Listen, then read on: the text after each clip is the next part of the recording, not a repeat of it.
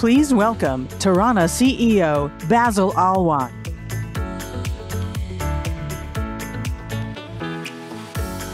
On behalf of the entire Tarana team, I want to welcome our audience here.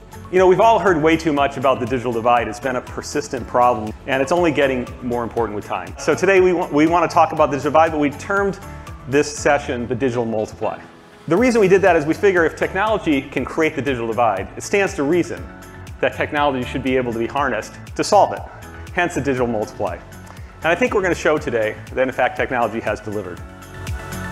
I want to introduce you to our panel here. Here we have Sam Dodson, CEO of Illyrica Networks, Jim McKenna, founder and CEO of Red Zone Networks, and Dave Gibson, who's the Chief Revenue Officer of ComNet Broadband. We had a test tower. We had, I would say at the time, 4 different technologies on this test site. Tarana was one of them. And hands down, Tarana outperformed everything else at that test site. I'm here to tell you all today that Tarana is very real. As much as we can get our hands on this product, we're going to get out there and we're going to reach all of the unserved and the underserved who have been waiting for a solution like this. Tarana was our choice for a number of reasons. The topology is obviously very difficult for us, but more importantly, the market is difficult. You know, we don't have the luxury of having a dense population, which means that every customer counts for us.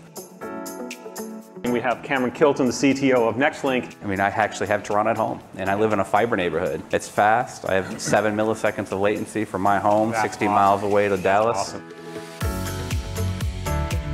The reason why we can do this, and this is indeed not reasonable for other systems, is because, as you guys know, we've built this entire system from scratch. But today we're taking our next step with G1. This is not a one and done kind of thing. This is a new technology foundation, and it's a foundation that from here we'll build on. G1 operates on 2 independent 40 megahertz carriers today.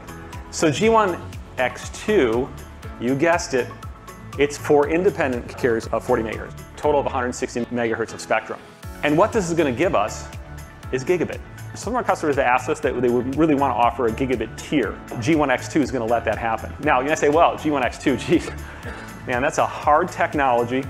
I'm guessing that's going to be in 2026 or something like that, right? Wrong. It's going to be available in mid-2023. But it's also going to let us exploit the new 6 gigahertz spectrum, which is relatively unpopulated. But actually, there's more. We're actually going to also be able to offer gigabit service on our current system. The current system we're shipping today will get a software upgrade that's going to allow it to offer gig tier services.